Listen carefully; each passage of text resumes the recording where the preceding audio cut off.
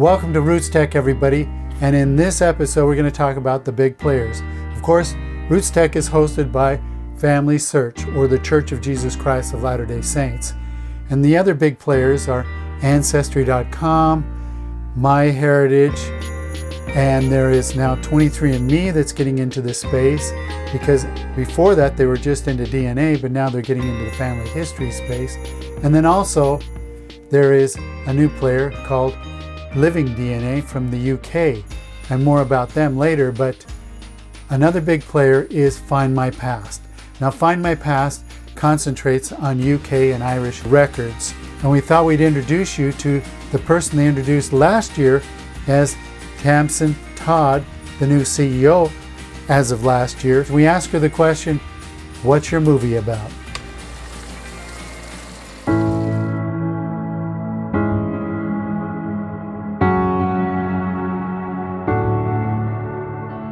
With the help of others in the community, I was able to trace one of my American lines back to John Alden, a Mayflower crew member. I mean, the Cooper was kind of important because anything that contains anything on a ship, the Cooper is making. And if he doesn't make those barrels well, they're going to run out of water and storage for other things. That's a line that is a recent discovery and that I would, really love to learn more about. To get on a ship, right, and go to a place with a few hundred people and sign the Mayflower Compact, and I mean, brave, right? Brave.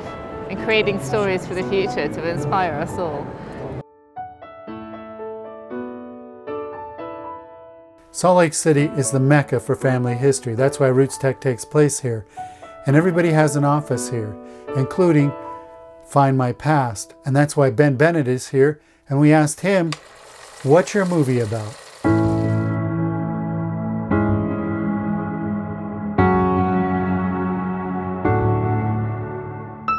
Boy, if I was to make a movie out of my family, this is a great question. My wife's family is from Norway, this little town called Olva, Norway. They were farmers. It would be a story about growing up and, frankly, kicking the teenagers out because the family had 3 sons. The first son, they said, you can stay at the farm and work the farm, and the other 2 sons, they said, you need to leave. And the other 2 sons got on a boat and went to America and brought that line of the family here. We actually went back to Norway, drove into the town. We had this old black and white photo of the farm. We drive up, it's the same place, and so there are my kids standing in front of this old Norwegian farmhouse, literally in the middle of nowhere, feeling this connection with those people who live there. So I think it's this story about these journeys and these things in our lives that we would never plan on. That is where we come from, that's who we are, and there's a piece of them that is Norway.